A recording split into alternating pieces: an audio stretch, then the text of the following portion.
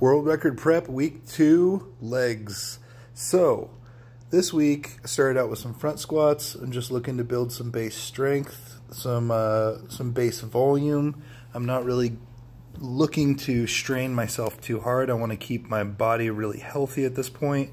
I'm going to have 9 weeks of training in total leading up to this attempt, and week 2 is still quite early in the training program. I questioned even going up to 305, but I figured 305 for sets of 5, it's going to be perfectly fine. My only concern this early in the training cycle is just making sure that my body stays healthy. I don't want to be fighting any kind of nagging injury or inflammation of any kind, and that's my primary concern at this point. So after front squats, I went over and did some deadlifts. That'll be showing up in just a minute. I have adopted a wider deadlift form, and in the coming weeks that'll become a little bit more evident as to why. But I currently find that pretty comfortable. I started adding some blocks underneath my deadlifts. This is to make up for the slack that is generated when I'm wearing straps, and I want to make sure that I'm getting that full range of motion.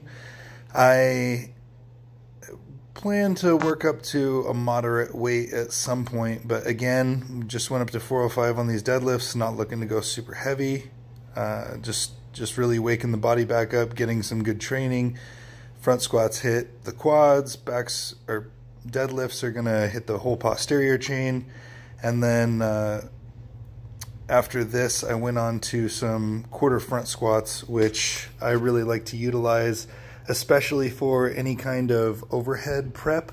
It is largely to get the body used to handling a heavy weight in the front position, but especially with this axle, I'm not used to having zero whip on a bar, and so I really need to get used to that. I'm used to there being this small pocket of lightness at the bottom of the movement, and there's not, because there's no flex in the bar. So I'm also having to do a little bit of drills to figure out where I land in that split jerk, but as I polish that up, it is going to look prettier and prettier, and I'm pretty happy with today overall.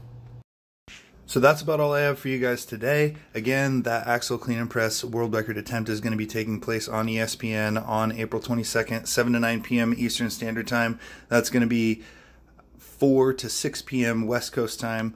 And if you haven't seen it already, check out the Basics of Strongman playlist. That is for people who are just looking to get into strongman competition or just strongman training for the functional sake of it, becoming stronger, building a stronger body. Strongman is for everybody. And if you have not seen the Strongman Theory playlist or series, that is a series that is more targeted for people who are looking to specifically compete and excel in the sport of strongman. Covers a lot about point distributions, training styles, the way to structure your training optimally to get the best results.